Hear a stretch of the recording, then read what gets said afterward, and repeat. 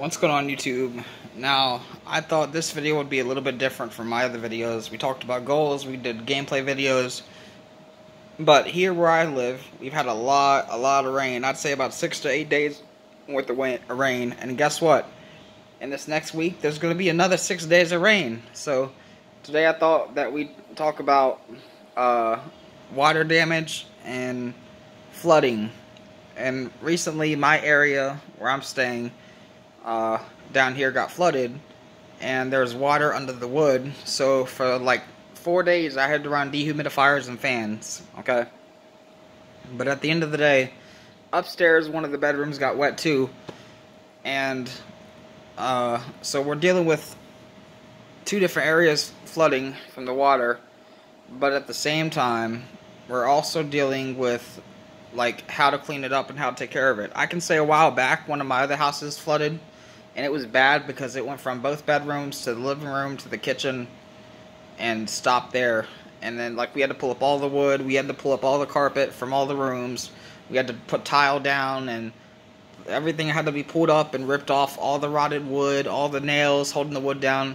It was a hassle. And on top of that, all the wet stuff, all the washing and drying, we had to get a shop vac. It was crazy. I mean, that was like the worst flooding time of my life, was that incident. But here's what you can do to prevent that. If you start to see water coming in, lay some towels down, grab a dehumidifier or a fan, start running it, and lay some towels down, dirty clothes, whatever, something to just get up the water so it doesn't rot your floor or your carpet. See what I'm saying?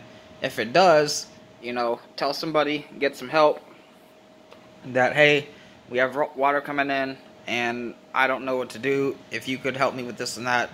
And then they'll say, okay, we'll put this down, we'll get a shop vac, we'll cut this up, we'll take this part of the carpet out, we'll take that out. But if you let it get bad to where the whole carpet's now rotted and messed up, it's done.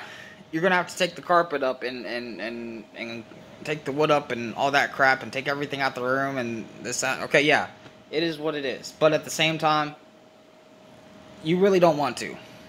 But, I mean, you're going to have to, because at that point the carpet's done because of the water. So, I mean, it is what it is. But to prevent all that, tell somebody, alert somebody, get like a shop vac or some towels, and, you know, start laying stuff down, start running fans and humidifiers and dehumidifiers. Anyway, it's a small video on what to do if you have, because I know Chesterfield has a flood warning. I've had my area flooded here. It's going to rain another 6 days here on top of that, so I'm saying. So we're prepared for bad weather. We really are. I mean, as exhausted as I am from these last couple days doing stuff for my friend, I'm even more exhausted now because of all the water and the rain, and taking care of my area and making sure it's not molded or rotted. I mean, that's what I'm going through right now.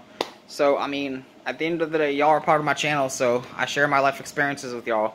So that's where I'm at right now in my life. I mean, that's why I haven't made as much videos, but I've been trying to give y'all some new content, you know, until I can get time to make more. So I thought that I'd make a short video on what to do in case you have a house flood or water comes in. And anyway, if you like this video, leave a comment below and let me know.